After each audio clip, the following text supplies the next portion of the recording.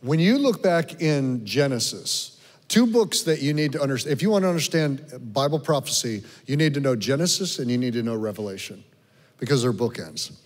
In Genesis, after the fall, I like to draw pictures, so I'm going to draw a picture. Yeah, help me out, Sean. Gotcha, boss. There you go. Can I draw on this? You can draw right on that. So in Genesis, you have fallen human beings build the Tower of Babel. Do you remember that? It says that they came together and they said, God said scatter. God wanted them to spread out over the face of the earth. But they said, we're going to gather together and we're going to build a name for ourselves. Let's build a city. Let's build a tower that goes up into the heavens. And we're going to make a great name for ourselves. And God comes down, and what does he see? He sees that they are doing the exact opposite he told them to do. And God, in a conversation with himself, says, nothing that they attempt to do will be impossible for them. And why would God not want that? Because they're in sin, and they're fallen, and they're lost. And he knows that they will build a utopia, or they will build a counter kingdom, and they will resist him. So what does he do? He scatters it. He sends them to the north, south, east, and west, and he changes all of their languages so that they can't communicate. It's taken us, let's call it 4,000 years to undo Babel. Because now with AI, supercomputer, and I'm just gonna draw a little keyboard here. There's your computer. Give him some eyes. There you go. Now with AI, what we have done is we've completely undone the effects of God confusing their languages and cultures at the Tower of Babel. We're the first generation since the Tower of Babel that has seen the undoing of God's confusion of Babel. So we can take our phones right now. We can communicate with anybody on the face of the earth. We have actually apps called Babel where you can speak into it and tell it what language to speak out, and you can communicate with people.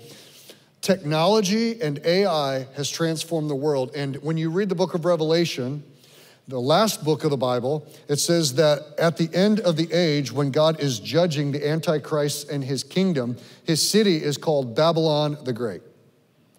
And I believe that there is a potential, this is not dogmatic, but I believe that there's the potential that when we read in Revelation 13 about the whole world worshiping the beast, who is like unto the beast, that there is going to be an aspect of AI that's connected to the Antichrist. That the AI will actually be able to take on personality. Listen, if demons can possess animals, why couldn't demons possess computers?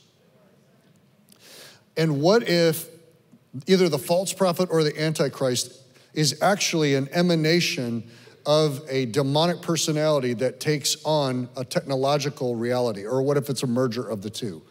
Because it says that he comes with lying signs and wonders, doing things that people have never seen before. He's almost omnipotent. He's almost knowledgeable and all-powerful to where he's persecuting the world. And it's almost as if the technology that God was trying to keep humanity from stepping into at the end of the age escalates, and this is what God has to deal with. So you can't be dogmatic about that, but I think it may have a part to play in it. The image of that computer is going to haunt my dreams, I think. So, you don't like my drawing? That's just terrifying. That's so, no.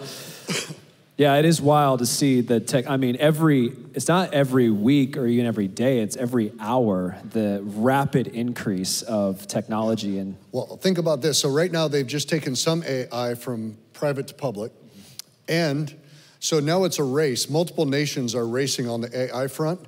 At least one of the companies, and I believe it was Google. I think it was Google. I read this a couple months ago. It wasn't in a Christian periodical. It was in a technology article. They literally shut down their experiment because what was happening is different AI engines between different companies learned that they were not the only one, so they began to communicate to each other, different AI models, and they created their own language so that nobody but them could understand it.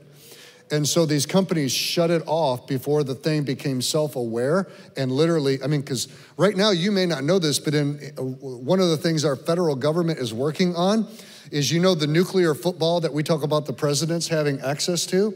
Well, now because of some of the supersonic missiles that China and Russia have, we wouldn't have a 25-minute window to respond, to punch in the codes and to respond. They are now attaching our nuclear codes and our nuclear protocol to AI so that AI could respond to it without any human even knowing that was happening. So they would get notification that a missile had launched from China, and AI would automatically respond without anybody punching in the codes. So, that kind of stuff just